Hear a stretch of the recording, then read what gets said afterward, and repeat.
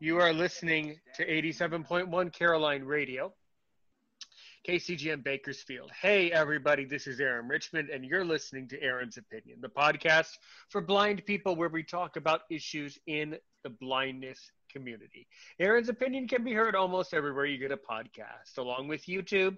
We're also on Facebook, where I do post a lot of information, Twitter, and of course, Patreon. Welcome back. Today, I was talking to some people in some of my groups, and someone wanted to come in basically right now. And his name is Chris, and he is the current president of the Winchester chapter of the National Federation of the Blind in Winchester, Virginia. Chris, welcome to Aaron's Opinion. I understand that you have quite a story to tell, so I will mute my microphone and go right ahead. Great. Thank you, Aaron. Thank you for inviting me into this podcast. And it definitely was a on-the-minute thing to happen to come into. So I'm really excited about sharing my story and how I came into the National Federation of the Blind. So my name is Chris Walker, as Aaron said. I live in Winchester, Virginia, and I currently serve as the president for our local chapter here. We have about 15 chapters here in Virginia, so we are one of the chapters in the northwest part of Virginia. So we are located in the Shenandoah Valley area in between the mountains in a rural area. So I became blind 10 years ago. It'll be going on 11 years, but I went totally blind at the end of 2009 of November. And I was working and doing my everyday life. And then one day I noticed that my eyesight was blurry. And I was a little bit concerned about it. So I made an appointment to go see a ophthalmologist. So I got into the ophthalmologist, and they examined my eyes, and they basically told me I need to go to a retina specialist like right away. So of course I did that as soon as possible. And then once I got to the retina specialist, they told me that I needed to go to the hospital right away. So everything was very quick. And so I ended up in the hospital for about a week, and I lost my left eye. Totally blind. And so I said, well, at least I have my right eye. I could still do things. But they were trying to figure out what had happened with my left eye. And I had gone on multiple doctor's appointments and things like that. And so I was just kind of blessed to have my right eye. So I left out of the hospital. Then about a week later, I noticed that my right eye was doing the same thing. I was on the computer. And so I said, I need to go back to the doctor. And that's what I did. I went to the retina specialist. So from there, the retina specialist was like, oh, no, you need to go back into the hospital. So I was in the hospital for, almost 2 months. And they were trying to figure out why I went blind. They had run a lot of blood tests. They were sending my lab test to different places to figure out what was going on with my eyes and my retinas and what was causing this quick loss of eyesight. But unfortunately, they weren't able to regain my eyesight. I had tried steroids. I had been on many eye drops. It was such a whirlwind of what was going on in my life at that time. At the age of 44 is when I lost my eyesight. So I basically after that, once I got out of the hospital and they couldn't figure out what was going on, I continued to see the retina specialist, but then they were basically telling me there's nothing they could do anymore and that they don't know what the cause was. So for like 10 years, I went without actually having an eye diagnosis. Basically, they just said that my retina is detached and they don't know. But anyway, so after I had left the hospital, I had no clue of where to get help. or assistance on being blind, or I didn't even know about blindness. I didn't know there was any type of VR, vocational rehab, or rehabilitation for blind people.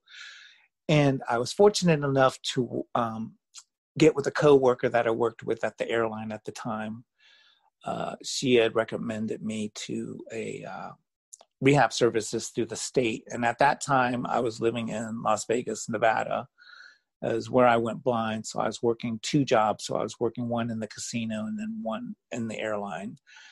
So from there, I went and to get services because I needed to learn how to live as a blind person, how to, do my orientation and mobility. How do I walk with the cane? How do I, cross streets? How do I just live as a person that can't see? And it was really good because I got services pretty quickly, and I was able to also learn assistive technology, and also learned about home skills on how to cook and just do things without sight, and using those techniques and skills that I learned.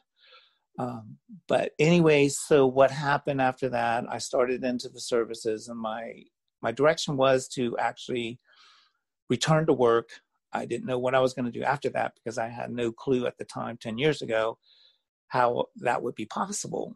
But I knew people who were blind that did work, but everyone's journey was different, and definitely my journey turned out totally different from what I thought I was going to do as far as going back to work.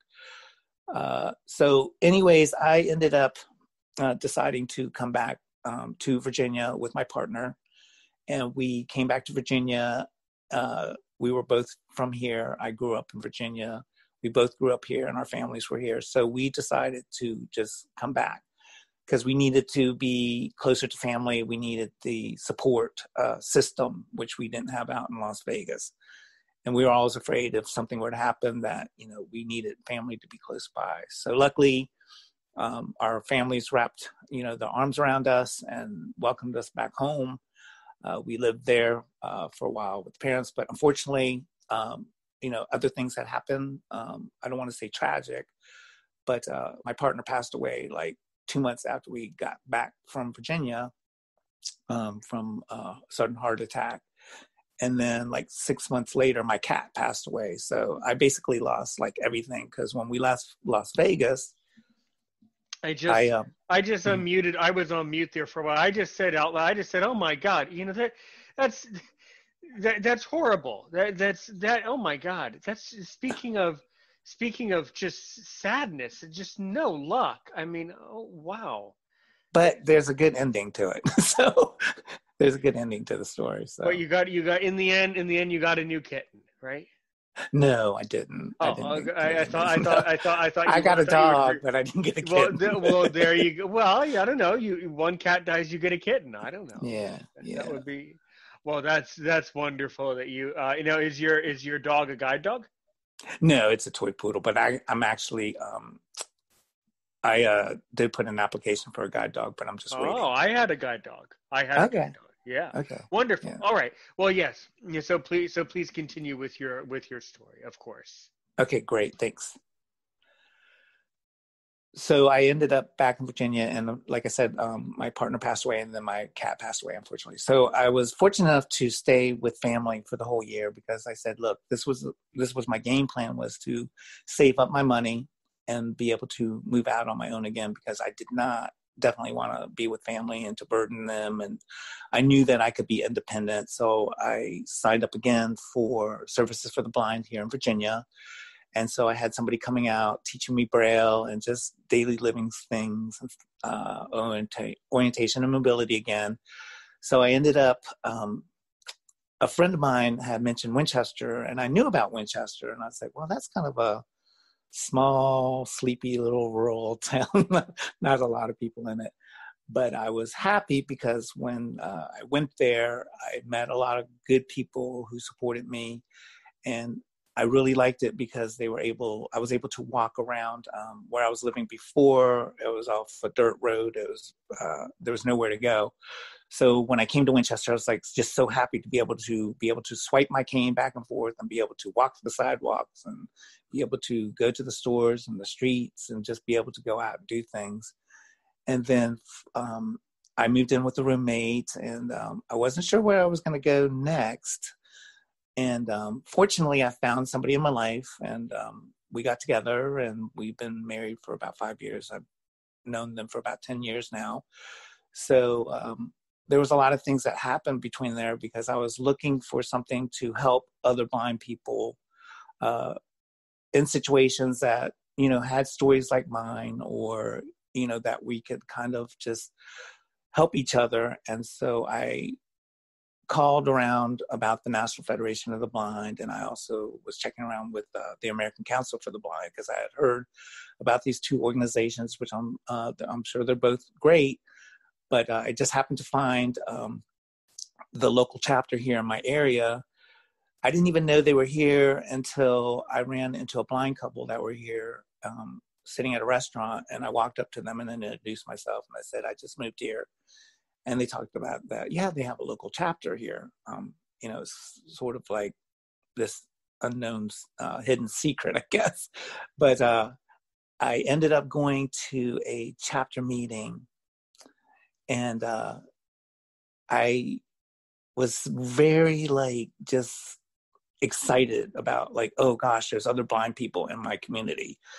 So I basically told them my interest, saying, hey, I would really love to go and do outreach and talk to the local community, talk to the local organizations, talk to the universities, talk to anybody who would actually listen, and so I could share my story and to help the blind community in Winchester. So I was very fortunate to serve as the outreach coordinator. And then I served that for a couple years as the outreach. And then I became vice president of our chapter. So I still continue to do outreach and reaching out to the community. And there's a lot of work in outreach. There's so many things that you can do to put yourself out there and put the organization out there and let them know what you have done with your life, what the organization can do for people who are blind. So then I was voted in as president. So this is my second term, so I'll be serving my third term, hopefully soon. And I'll continue to do the work for the organization and our chapter. So we really have built up a lot of things in our chapter. The main goal was really outreach. So we started talking to the Lions Club, the Kiwanis clubs, the nursing facility, university.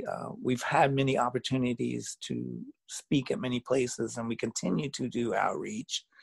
Now we're doing it virtually since we can't do it due to the COVID virus. So we're doing the best we can to still be out there and bringing awareness. So I also got involved with the state affiliate, and I now, along with being the president, I also help with the social media aspects of for the page for Virginia, and also the Twitter and the Instagram and the YouTube channel. So that's the one thing that I like doing. I'm very a people person, so that was best to fit my needs and the organization. The NFB definitely has a lot for people who, wherever you may be, from, a child to all the way up to seniors. They have different divisions within the National Federation of the Blind. So you just have to find your place and your spot. The organization is a very welcoming organization. They are, I'm going to be honest, they can get tough on you because they want you to be independent. They want you to basically live the life you want and to be able to be a successful blind person, no matter, if you're going to college, you're trying to get a job, if you're just out there in the community or just doing whatever makes you happy and that you're living, and doing what you want to do. And I always believe in giving back. A lot of people helped me as well.